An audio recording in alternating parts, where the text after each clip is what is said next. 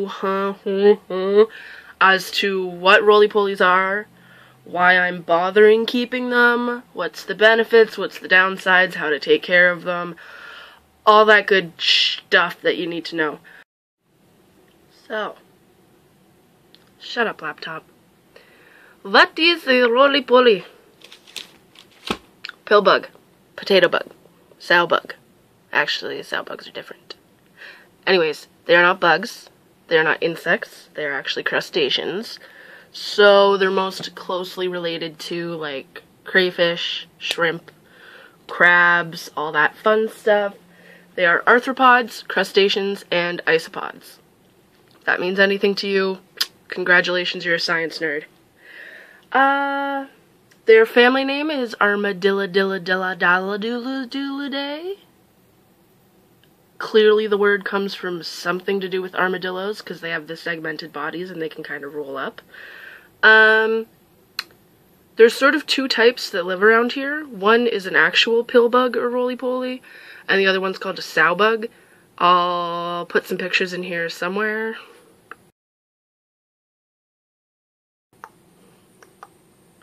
I like roly-polies better. They creep me out less. Sow bugs can get really big, they're really fast, and the key is they don't roll up.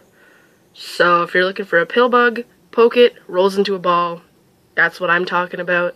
If it doesn't roll up, then it's a sow bug. Also, they have little spiky things coming off of their butt, which kind of just makes them a little more intimidating. What else? Fun facts. Like I said, they aren't bugs. They're the only crustaceans that can live their entire life on land, but they do breathe through gills. So, you need to keep the container real humid so they can actually function and breathe. So yeah, that's what they are. Why would you want to keep them as pets? Now, obviously, if you're like a science or a bug nerd, they're fun to keep as pets. I've always been obsessed with them since I was a little kid. I would fill my pockets with them and try to bring them in the house. I always loved going into the backyard and flipping rocks just to go poke and look at all the different bugs. But more practical reasons you might want to keep these guys. Food for other reptiles and insects. I'm not exactly sure which ones can eat roly-polies and which ones can't. I'm trying to figure that out right now. But they can be bred and used for reptile food. And also, keeping roly-polies is really good for like a kid's science experiment type of thing. I'm sure you've heard of ant farms before. Sort of the same deal, except if like your ant farm falls over or breaks, you're gonna have a bunch of little tiny microscopic ants crawling all over your house and trying to find your food. Roly-polies, they're really big, they're really fat, they can't climb up smooth surfaces, they're kind of just big, dumb, boop-ba-doop-ba-doop-ba-doop-ba-doop. So if they do escape, they're a lot easier to find. Also, they can't survive in conditions that aren't damp or humid. So if you don't have a leaky basement or something like that, if they escape into your house, they're not going to survive that long. So they aren't going to eat your house, they're not going to cause any problems, they're probably not even going to find your food, they'll just die off if they don't make their way back home. This is their little tank. It's literally just a Tupperware container about the size of my face. It's got a couple holes poked on the top. I'll get a better video of it after. But yeah, some people keep them in like terrariums, some people build enclosures. They don't need that. Just a Tupperware container, poke some holes in it, make sure it's a smooth surface on the side because they can't climb it. This was the old enclosure I had for all of the juveniles until I accidentally killed them by forgetting about them.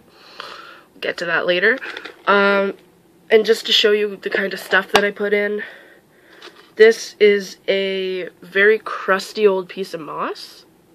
It's not crusty when it's in there with them getting water, but I just found this in my driveway and dusted off any of the debris and put it in there. They really, really like the moss. This is just a rock. I got it in a bag of rocks from the dollar store for my succulents, so again, like, really basic. So this is the inside of their enclosure. I am a little hesitant to poke around too much, just because it's been about 2 weeks since the babies were born, and that means they've started molting. Roly polies are really fragile when they're molting, but as you can see, there's a baby there. Let's see if I can focus. Oh, there's a little baby. And there was a few more over here, if they haven't, yep.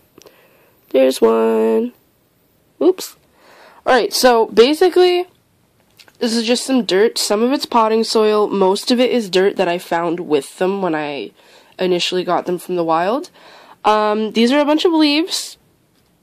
You know, again, pretty basic. Let's see if I can find any. Oh, there's an adult.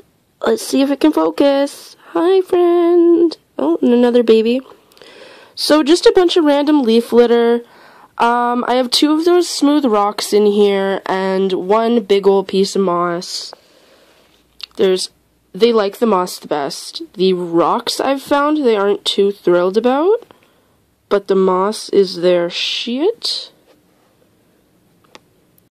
So yeah, I put maybe about 2 centimeters of dirt in there. They do like more because then they can, they do like dig tunnels and make little caves for themselves, but I just like them being very easy to keep track of, so I try to keep the dirt to a minimum. They love, love, love, love, love the big chunks of moss.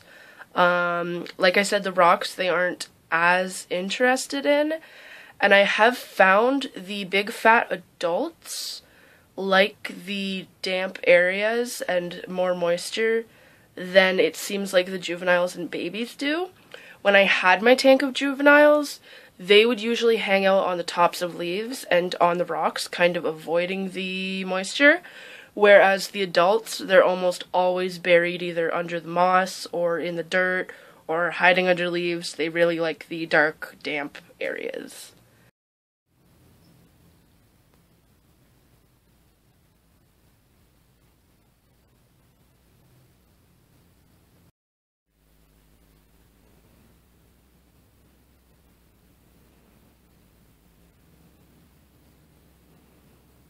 Nice. I missed a bunch, but like I clogged the vacuum. Like, the vacuum's done for right now. I don't want. Dad just bought a new one, actually. Oh, okay. Yeah, he's waiting. So the last thing I'm going to cover, and yes, I am too lazy to makeshift another camera stand. I'm just holding this. Deal with it. How to take care of them. They are super, super, super crazy low maintenance. The main 2 things you really want to watch out for is keeping them away from extreme heat and making sure the tanks stay humid. They need water. Those are the 2 ways that I've killed them before, which I guess I can go into in another video. But yeah, if the tank dries out, they will be dead very, very shortly. And if they're in too high of heat, the tank will dry out and they'll die really shortly. You don't really need to, there's no pill bug food you need to buy.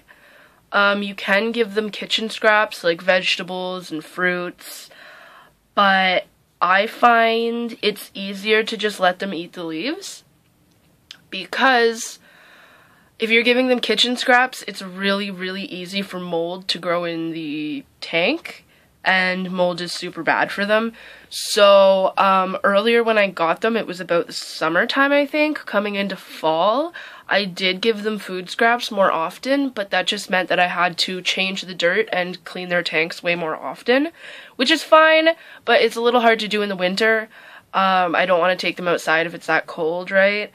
So now I just leave the leaves in there.